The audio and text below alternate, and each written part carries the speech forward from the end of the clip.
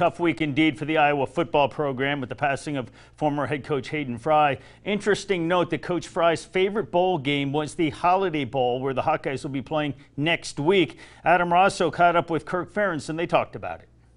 My assistant Rita was the one who brought that up yesterday morning, and she was with Hayden for 20 years closely, and then obviously 21 more years in addition to that.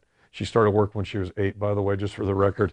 But nobody knew Coach Fry better than Rita, and she made that comment standing here yesterday that, ironically, that was probably his favorite bowl. He loved, and if you go to the Holiday Bowl, which we did, and I got a sense of it at the banquet, their hospitality, their sense of community is really unparalleled. So I can fully understand why that was Coach's favorite bowl, and maybe this is a sign from up above.